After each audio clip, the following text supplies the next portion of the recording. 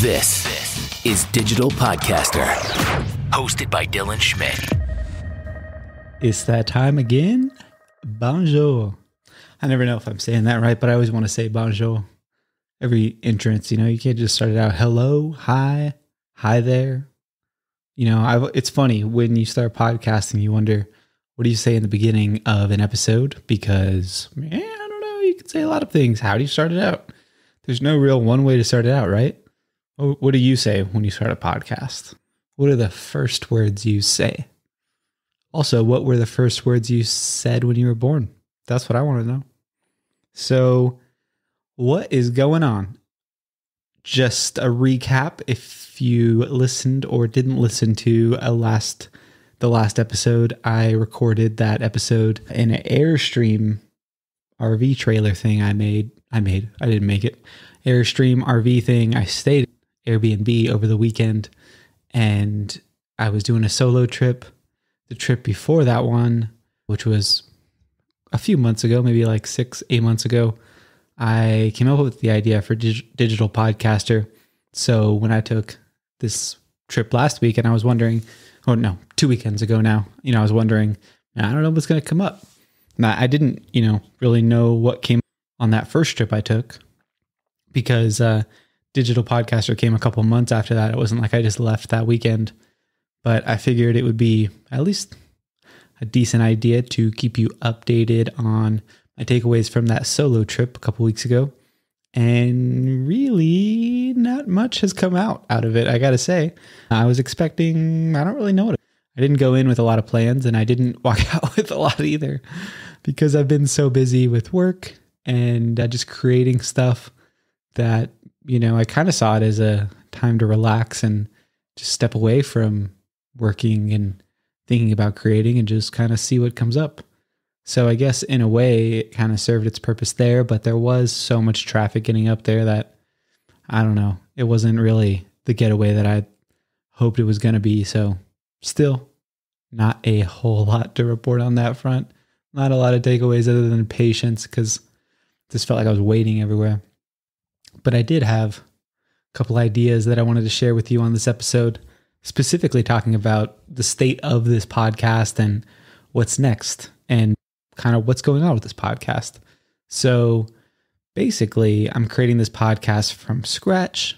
I am doing it in a way that there's no real method, rhyme, or reason to it all, except for the fact is I think it would be cool to document things as starting the podcast and then kind of almost like a journal / blog / educational tool to then be able to go back and look at, what it is I did from the beginning as I keep going through it. Because I think what I would think is in about a year or so, we'll check back, in about a year or so, you're going to see like a major transformation, and it's cool to see that transformation. And that only happens, I don't know, you got to transform, you got to start from something to something else, right? You don't just stay the same. That's not really a transformation. If there's like a weight loss transformation and someone was at 190 pounds and then they're at 190 pounds again, that's not really a transformation, is it? That's more just staying the same. So if ideally, you're watching this or listening to this, and maybe you're coming back and revisiting it, and I'm talking to you in the future, and you're like, wow, this is Dylan in the future, whatever. I mean, regardless, it's in the future because you're not live with me right now. But the idea is to capture that transformation in recordings. I think that's always cool to see, and it's fun to be a part of that too. So in one way or another, you're a part of that, and that's pretty cool. And thank you for being a part of that, because I don't take it for granted. I don't take it for granted or granted, and I appreciate it, and it makes it more fun sharing this journey, which I found to be the theme of today's episode. If I had to point it out, was connection, and connection is the name of the game for me in doing Digital Podcaster, because I am great at just doing my own thing. A lone wolf, lone ranger, whatever you want to call it. Just, I could just work, do my thing, whatever. But what I've created with Digital Podcaster is forcing me to put myself out there, forcing me to, connect with people that I would have never connected with otherwise.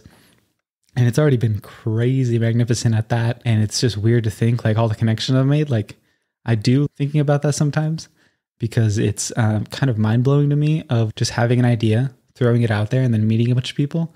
And now my conversations are people like all over the world. I always, I've traveled around the world a bunch, but I've always, for the most part, you connect with people usually in your same country and your same, in your same area, sometimes even in your same state, but I've been connecting with people all over the freaking world.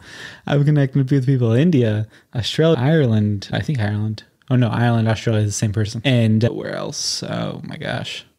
I can't even think. England, different parts of the US.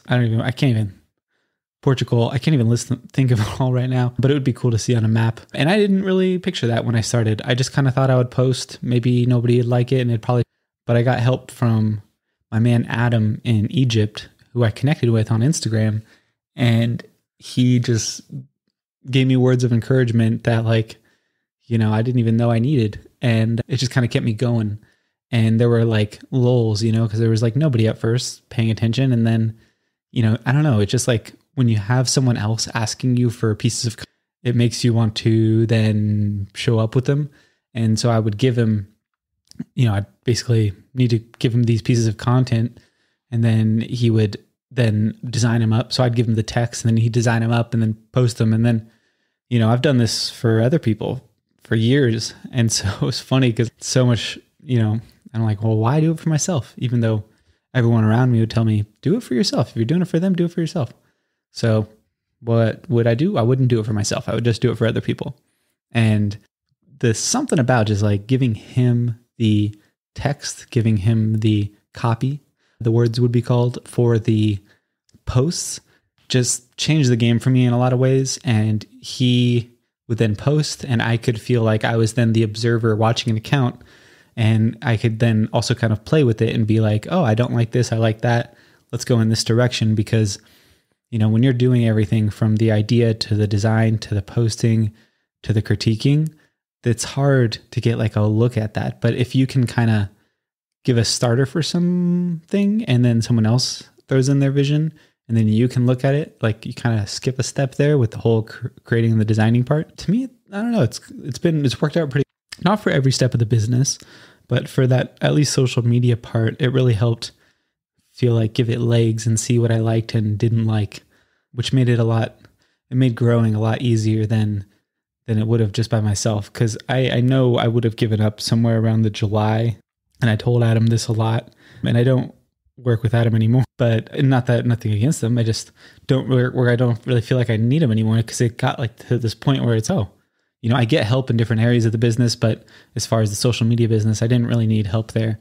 So I just, do some of the design stuff my own now, but it helped get me to this point, and I'm getting more help now with some of the social media stuff, but it helped me get to this point where I was able to focus on more of the connection with people, because the design, like a lot of the time consuming part of creating the content was handled. So I could just focus on connecting. And as I was like focusing on connecting, I was like, oh, cool. They're engaging with my content. Cool. It doesn't totally feel like it's my content because I'm not like the person doing every step of it, which, I don't need to be the person doing every step of it. It's, again, all the stuff I tell everybody else, but it's hard to tell it myself. So, I didn't need to be the person doing all that. Could let him do that. And then I could focus on the connection. And then I started forming these real connections with people. And it was like pretty awesome to see that transformation, I guess, happen of something from scratch then becomes a little something, and it's going to grow into something even more, and knowing that. But that only happens because I get help along the way. I feel like I start from scratch, just having an idea, and, I get help from different sources. It helps me get to this next stage where then I can breathe a little bit because I'm getting help in some form, and I can focus on some other thing of the business. It's like different seasons of life, and then I'm good, but not by myself, but kind of doing it a little bit more by myself to get to this next level. And then I'm at this new level now where, I'm just growing things, and it's starting to get a little bit more interesting. And it's funny because this whole time I've thought of this as like an experiment, and it is an experiment, but at the same time, it's like it's also become a legitimate business now. So there's that. I mean, it's not like I don't know. It's weird. It's weird when you do it and you do it for yourself, and you don't really think about all the things in your head of, well, this will for sure work out, because you don't know. I mean, there's a lot of stuff that doesn't work out, and why should this work out when the other stuff has failed, right? And I guess that would be imposter syndrome, but it is working out, and it's cool to see that growth. And I guess the connecting with people has really been the name of the game for me, because without that connection, none of this stuff would be happening. It's like you can't grow something by yourself, whether it's getting help with the designs, getting help with some sales stuff, getting help with, I mean, of course there's like the apps and stuff I get help with, but I'm talking like real humans. It's even with clients, like the only reason the clients are humans, and I treat them as humans, and we have real relationships, and those real relationships, there's an exchange there, and that's all connection. And I've always felt, I'm empathetic in a lot of ways. I've always felt easy to connect with people, but at the same time, people can also be draining. So it seems, kind of scary in a way where you're like, oh, my connection is the name of the game, and now I'm going to have to do that more and more. But because I can build in strategies to regulate that more, it's not as much of an issue. So that's the thoughts about that. And that's this week's episode. Short, sweet. I think it's short. I don't know how long I've been going. But yeah, geez, I don't know. It doesn't sound upper. It doesn't sound like an upper episode at all, but it is an upper, I promise.